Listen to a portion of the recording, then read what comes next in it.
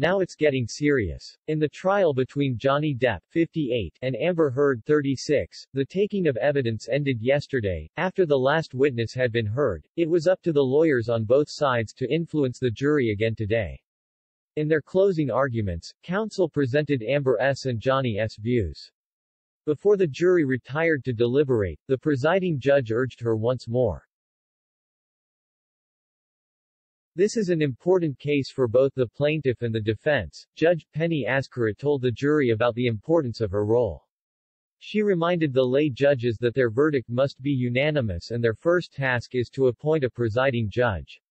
It is your duty to exchange views with one another and to have a clear objective of reaching an agreement, she reminded them. The jury would have all sorts of tools at hand for this. All the evidence from the trial is available to you in the conference room, as well as the instructions that I just read out to you. A laptop with the files of the prosecution and the defense is also available. On the other hand, communication with the outside world and research on the Internet are prohibited, emphasized Penny Askerit.